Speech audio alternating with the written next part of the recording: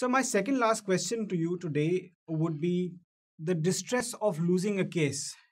You've put in so much effort and the judge doesn't seem to appreciate your case and you lose the case. And then you think about the client's fate, about your own inability to persuade the judge, and that thought lingers on with you for a couple of days, weeks, and maybe months.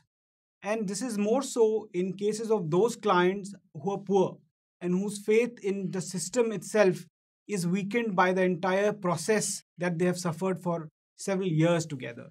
So, how do we deal with that situation? Talha, you are human. Don't ever try to be superhuman. Right, sir. Right, sir. And so, if you are disappointed, Mhm. don't feel guilty Hmm. about being disappointed. Hmm.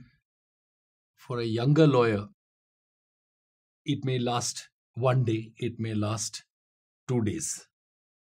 But yesterday, just yesterday, Friday, 3rd May 2019, Hmm.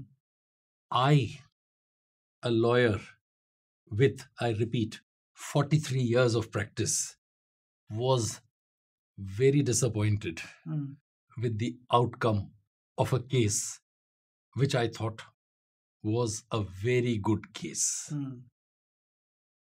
I bowed to the court very respectfully, came out, and on the corridor, talking to my juniors, I banged my foot hard on the floor and said, "Oh no."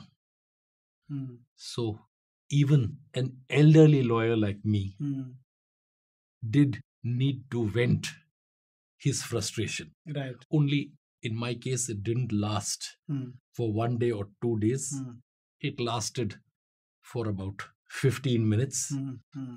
And then I went out with some friends for lunch. Hmm. But we are all human. So I think this approach of overcoming our guilt or overcoming our dissatisfaction will come with experience. So I don't think there's a need to get disheartened at this stage in our lives. As long as You put your in disappointment Mhm. is not expressed Hmm. in court, Right, sir. Right, sir. Yes, sir. right? Yes, yes. Of course, you can't help your face. You can't help your face. That But is right, sir. beyond that, Yes, sir. you should take the result sportingly and with equanimity, at least in front of the court. You Right, need sir. to maintain the dignity and decorum of the court. Mhm.